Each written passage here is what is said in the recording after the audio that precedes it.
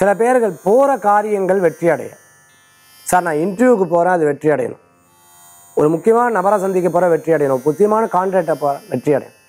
வெற்றிங்கிறது கூட ரெண்டாவது, என்கிட்ட அவள் முகம் கொடுத்து பேசணும். அதுக்கு என்ன பண்ணுறது? உங்கள் இஷ்ட தெய்வத்தை மனசில் நினச்சிட்டு சர்வஜ்ஞாய நமக, சர்வஜ்ஞாய நமக, சர்வஜ்ஞாய நமக. எல்லா இடத்துலையும் நீ இருக்கிற, எல்லா மனசுலையும் நீ இருக்கிறன்னு வேண்டிக்கும். இப்படி போகிற இடத்துக்கு ஆரம்பிக்கிறதுக்கு முன்னாடி 11 தடவை, அந்த இடத்துக்கு போனவரை 11 தடவை ஜபிச்சு பாருங்கள். சர்வஜ்ஞாய நமக.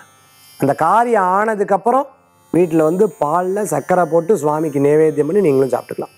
அவ்வளோ விசேஷங்கள். இஷ்ட தெய்வ வழிபாடு, நீங்கள் நினச்ச காரியங்களும் வெற்றி அடையிறதுங்கிறது ரெண்டாவது. அடுத்து அந்த போன இடத்துல உங்களுக்கு பெரிய ரெஸ்பான்ஸ் கிடைக்கிறதுக்கு உண்டான அற்புதமான ஒரு ஆன்மீக தகவல் தாந்திரிக பிராயஸ்தம். ஓம் சர்வஜ்ஞாய நமக.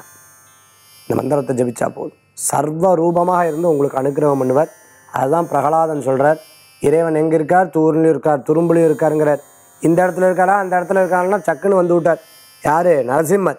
அந்த மாதிரி வேண்டும் வரத்தை கொடுக்கக்கூடிய உங்கள் இஷ்ட தெய்வம், அந்த இஷ்ட தெய்வத்தை மனசில் வேண்டிக்கோங்க. மீண்டும் நாளை சந்திக்கும் வரை உங்களிடமிருந்து விடைபெறும் ஜோதிஷாச்சாரிய ஜோதிஷ கலாரத்ன மகேஷ். வேல் வேல் முருகா. வேல் முருகனுக்கு கரகரோகர. நன்றி.